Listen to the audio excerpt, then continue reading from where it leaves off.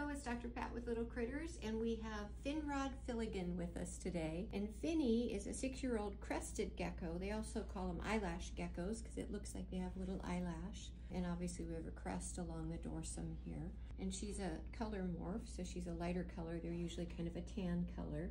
But cresties are one of my favorite little geckos. They're wonderful little animals, great pets. They have true sticky feet.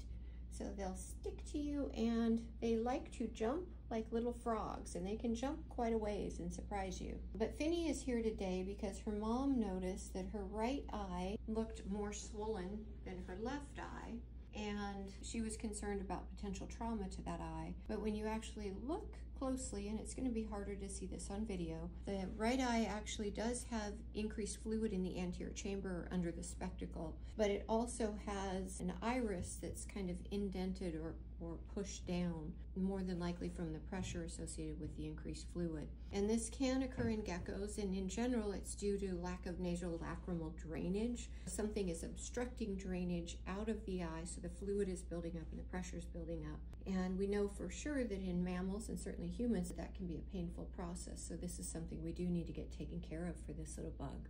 And so our plan is we are going to check interocular pressure. There aren't great established pressures for crested geckos, but we use bilateral symmetry, so we compare the pressure of the good eye to the bad eye to determine if we have high or low pressures. And then she does have some corneal precipitates on each eye, which are little lesions on the cornea.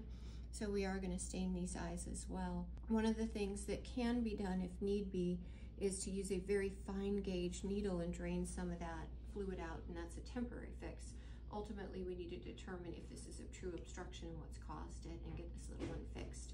And we are going to get some radiographs on her. We're going to look at the endolymphatic sacs, make sure that they're not causing a drainage problem. And look for eggs, because she does have a history of laying eggs, and if you look, she's got a little bit of a fat belly today. So we're going to take a look and see if this little one's hiding something from us. But if you've never met a crested gecko and you love reptiles, these guys are worth taking a look at. Wonderful little animals.